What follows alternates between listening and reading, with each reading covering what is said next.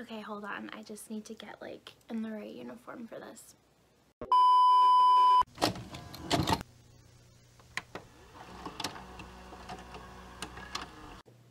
Okay, I got my flannel, I got my thermal. I am ready to do this thing.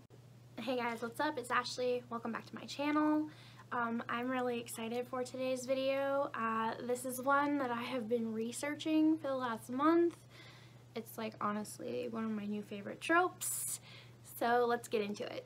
Okay, so for today's video, I am going to be giving my best mountain men, wilderness men recommendations.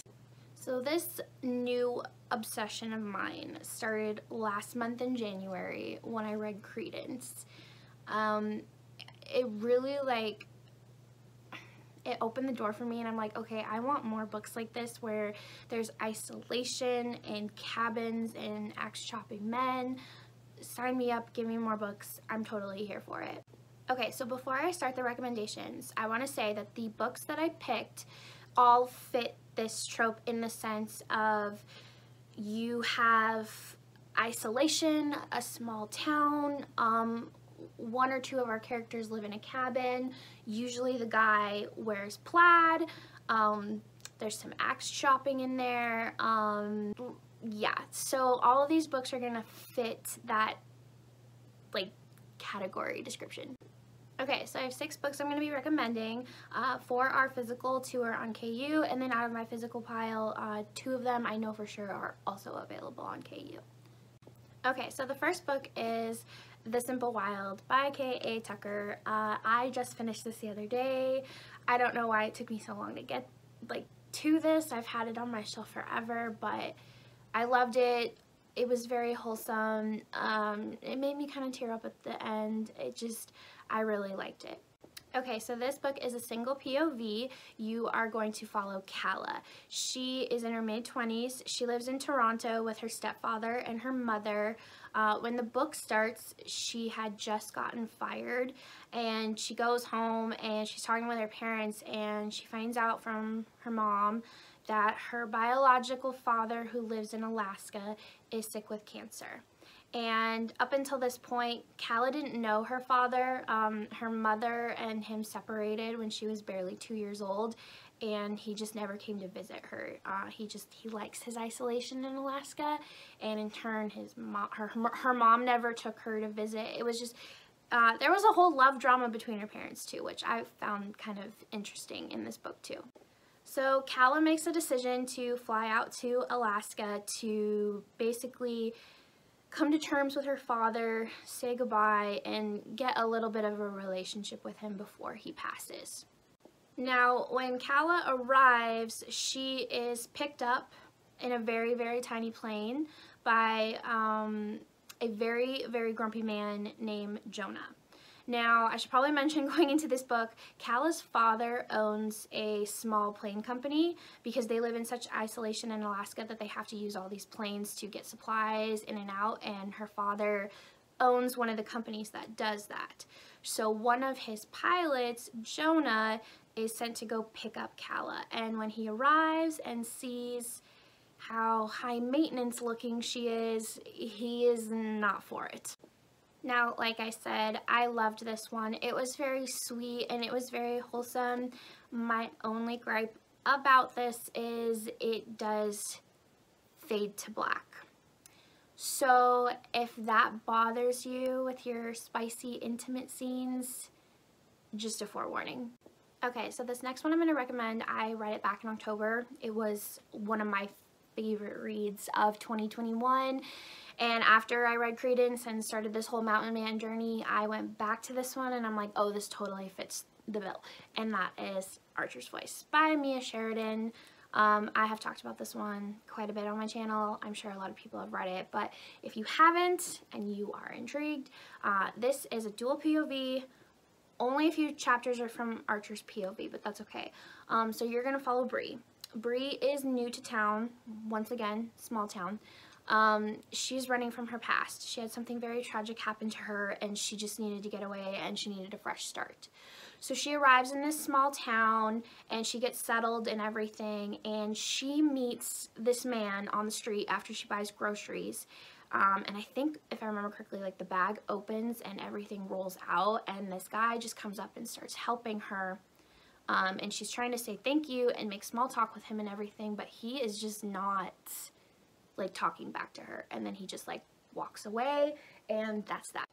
So then you come to find out that the man that she met was Archer Hale, and he is the town mute, and he is so misunderstood. Nobody in the town even tries to make an effort to communicate with him or speak with him, and his whole backstory is so sad. I was crying during this book. It does have a happy ending though, so I really do want to emphasize on that.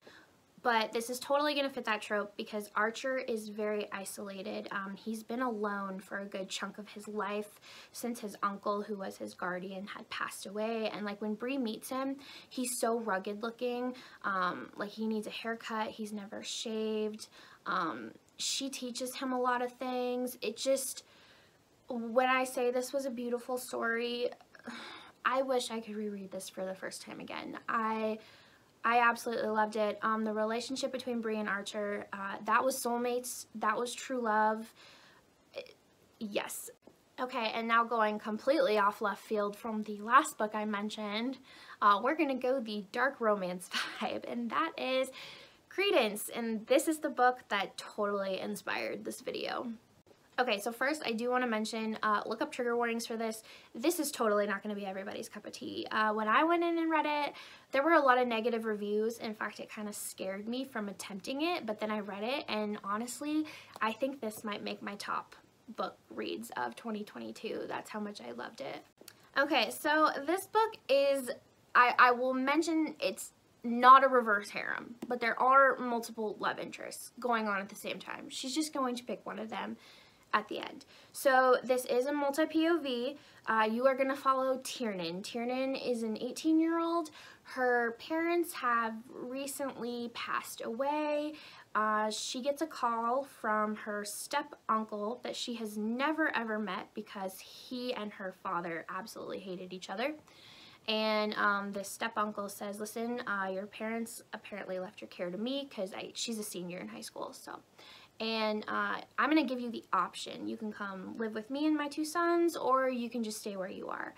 Now, up until this point, Tiernan, her parents were like famous or something. Her mom was an actress and her dad was a producer, so she was very into her privacy and everything. And after, there was a whole scandal with her parents passing away. You'll read about that in the first chapter, but she wanted to basically disconnect, be totally away from social media. She didn't want people to find her. So when she finds out that Jake and his sons live in an isolated cabin in Colorado where they get snowed in for 6 months out of the year, she is like, okay, sign me up.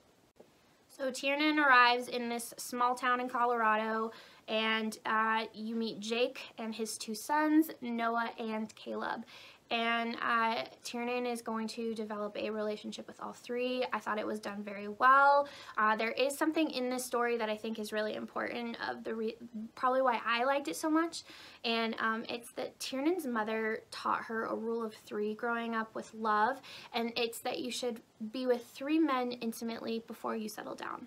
And the first man is all about lust, the second man is all about learning, and the third man is all about love. And as soon as that lesson was explained in the book, I'm like, okay, that's exactly what's going to happen, as each guy is going to follow one of those. And that's what happened, because she did fall in love with him at the end.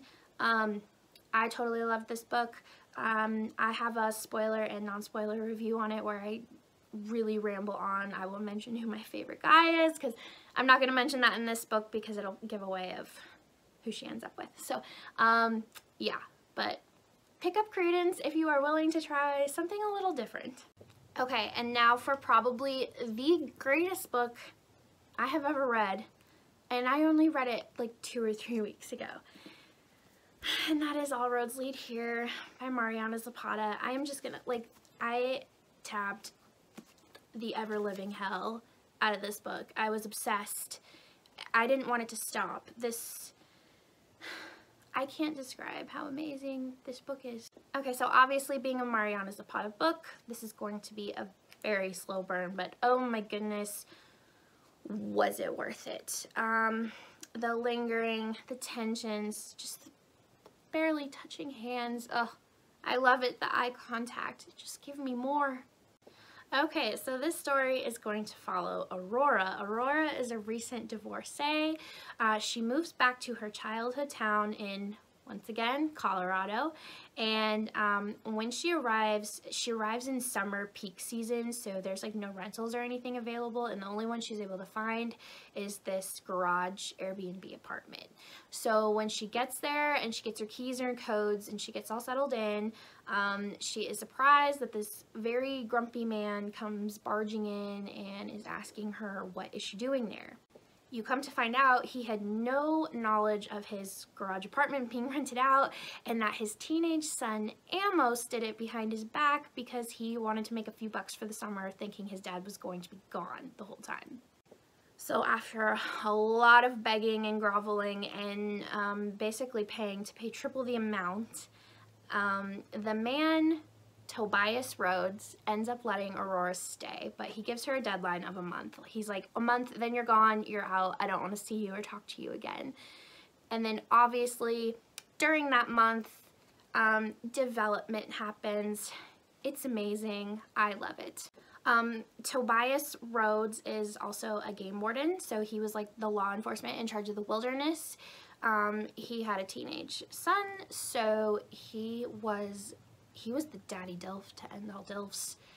He was axe chopping. There was a scene in here where she's describing looking at him chopping with chest hair and everything, and on that page I think Mariana Zapata said he was the Dilf to end all Dilfs, and after reading this book I 100,000% agree.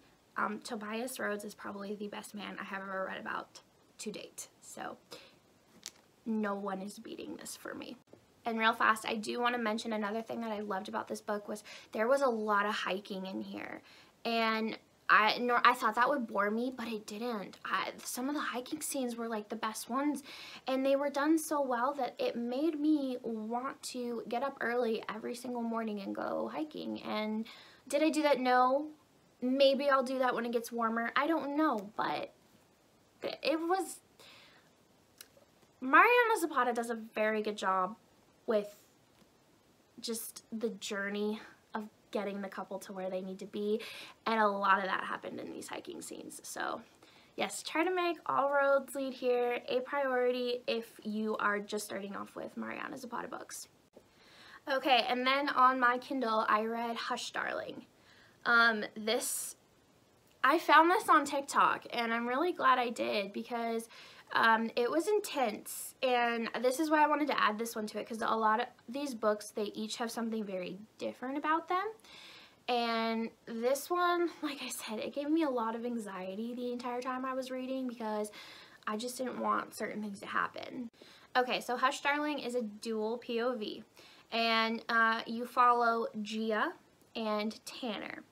Now, Gia lives in, I think, upstate New York, and at the very beginning of the book, she is in an abusive marriage with a mobster, like a very scary mafia man. And at the very beginning of the book, she learns that she is pregnant, something she's been trying to prevent, but her husband has kind of forced it on her, and so she doesn't tell him. She keeps lying to him because she and her best friend have been planning her escape. And so she goes to visit her best friend. Her best friend is an OB, so she gives her like all this information, and she's like, just letting you know, now that you're pregnant, it's going to be public knowledge on medical records and your husband can look it up. So her best friend helps her get out. Like there's this whole thing where they take her blood and they like pour it all over rocks to make it look like she was in an accident, because this is how badly she needs to get away from this man. Like you can feel her fear whenever you were reading her chapters in her head. Like I said, I had such anxiety the entire time I was reading it. So Gia does end up fleeing. She gets away, and her friend had made her like a travel guide, said you need to end up in Canada. Just keep driving, do not stop until you get to Canada. Well, what ends up happening is there is a snowstorm, and it gets her like 100 or so miles off course, and her car veers off the road, and she finds lodging, like cabin rentals, a bunch of them out in the woods, and so she sneaks into one and ends up squatting in there for like the night.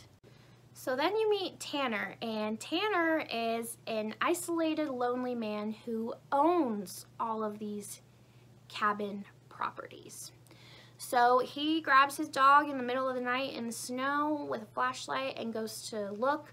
Now, he's not angry. I want to point that out. At first, he's very concerned because he's like, oh, it's a snowstorm. Somebody probably needed shelter. They need some help. So he goes to figure out what's going on. So he gets in the house, and I think Gia was in the shower at that point, and he's going through her purse and everything, looking at ID. At this point, Gia comes out of the shower, and she's yelling at him to stop, like, hey, and he's not saying anything. And then you find out that Tanner is deaf. So this one really gave me a lot of Archer's Voice vibes, because not only do you have a girl that has arrived in town that's running from their past, but you also have, you know, a man that physically cannot speak. Archer could hear, Tanner can't. That's the only difference. But another similarity is the townspeople. In Archer's Voice, they were not very friendly with him. They didn't want to understand him. And with Tanner, something happened in Tanner's past with his wife, and the town blames him for it, and they don't treat him very well. And this was just a very wholesome story of two people finding love with each other, and Tanner really took care of Gia, and it was just a beautiful story. But like I said, my anxiety was going the whole time, because I'm like, I don't want her to get caught. I don't want her horrible husband to find her. Just let these two live in their cabin in isolation forever and ever. And yeah, it was just, try to go pick this one up if you can. Okay, and then the final book I'm going to recommend, I actually just finished it last night. It is called Things We Never Got Over. This is actually a new release just from last month. So I hadn't heard about it, it wasn't on my radar, and then I saw Larissa's video on TikTok, Larry Reads, and I'm like, okay, I need to go pick this up ASAP. This one is also a unique one. This one's a rom-com, and the setup of it, I honestly have never read anything like it, so I'm going to explain it a little bit because it's all in the first chapter. I have to talk about it because I think it's going to be the hook. Okay, so the story starts off with Naomi. Naomi gets a call from her twin sister. Now, her twin sister is evil, and I'm not saying that lightly. Like, she has never had a good relationship with her sister. Her sister has done horrible things for a very long time, and she actually has not seen her in over a decade. So her sister calls her out of the blue and says, I am in a lot of trouble. You need to bring cash. Please help me out. So Naomi arrives in this small town in Virginia called Knockemout. I think that was the name of it. And she goes in a coffee shop to get coffee. And when she's in there, the barista is not very nice to her. And keeps calling her Tina, which is her sister's name, and she's like, I am not Tina, I promise, I promise. And you can get the sense from other people that are in this coffee shop, people do not like her sister, and so she is trying to say, I am not my sister, I promise. And then all of a sudden, this man comes in there and starts yelling at her, and he's like, get out of this place, stop harassing these customers, leave, I am done with you, Tina. And she's like, I am not Tina, I do not like you, stop yelling at me, go away. She walks out of the coffee shop to go meet up with her sister, and she notices that her car is not parked where it's supposed to be. So the grumpy man that was just yelling at her, he follows her out and I think was trying to apologize or something, and offers to give her a ride to the police station to see if maybe the car was towed instead. So they get to the police station, they find out the car was never towed and that it was stolen with her purse inside. So then the grumpy man, whose name is Knox, he then takes her back to her hotel to get her things and kind of figure some stuff out. And when they get in the hotel room is trashed. Her laptop has been stolen, some things out of her suitcase, and sitting in the room waiting for her is her 11-year-old niece that she has never met. So basically what has happened is her evil twin sister has lured her to this town, stolen her car, stolen her money, stolen her possessions, and left her daughter there for her sister to raise. And this is all in the first chapter of the book. This is the setup. I was hooked right away. It was fun. So our leading man is Knox, and he's so grumpy. I mean, this book took Grumpy Sunshine to a whole new level. At the very beginning of the book, Naomi has flowers in her hair, and because of that, it causes Knox to call her Daisy. That's her nickname for the rest of the book. Oh my gosh, I absolutely loved it. So I don't know if it was like guilt from the way he treated her in that coffee shop, mistaking her for her sister or anything, but he ends up helping her and her niece, Waylay. They don't have a place to stay, so he lives in these cabin rental properties that his grandparents owned, and so he takes her back and he gives her a cottage. He's like, my grandma owns these properties, here, take this cottage, and helps her settle down with a really nice place to live. And this man hates everyone in his town, so this was definitely an I hate everybody but you trope, and I was here for it. Now, this one is a little different in the sense that Knox himself is not like an axe chopping wilderness man. He lives in the wilderness, he lives in a cabin, he is described with the beard and everything. In fact, Naomi's nickname for him throughout the book is Viking. The only thing different about Knox is he won the lottery like several years ago, and so he decided to invest all the money back into his hometown. So he owns a lot of properties, and so that's also how he is able to help her. He pays for a lot of things, I think, without her knowing, so, you know, there's a pride thing too. This book is also insane on jealousy. Knox has a brother who is a cop who also shows interest in Naomi. So yeah, Knox's POV chapters were some of my favorites because just the jealousy you were reading about, because he was, in his mind, first of all, he's a bachelor. He's in his early 40s. He does not want to settle down, and he's like, I don't want her, but I want her. Ugh, I don't want my brother to have her, though. He can't have her, so I'm going to mark my claim on her so he can't have her. You know, toxic maleness, but I was here for it. I also absolutely loved Naomi's niece, Waylay. She was dealt a really crappy hand with who her mother was, and she just had a positive attitude, and I loved her relationship with Knox. It was adorable, it was cute and wholesome. Yes, try to go make this one a priority if you can. It is free on KU. Okay, so that is going to do it for all of my Mountain Men Wilderness Recs. I hope that some of these books will intrigue you. I've noticed on my Bookstagram, like, the Mountain Men thing is really starting to take off right now, and that's why I wanted to make this video, because I needed more, and I still want more. So if there are more wilderness axe-chopping, plaid-wearing men out there, please let me know, because I desperately need to read about them, so please. Alright guys, that's gonna do it. Thanks for watching. Bye!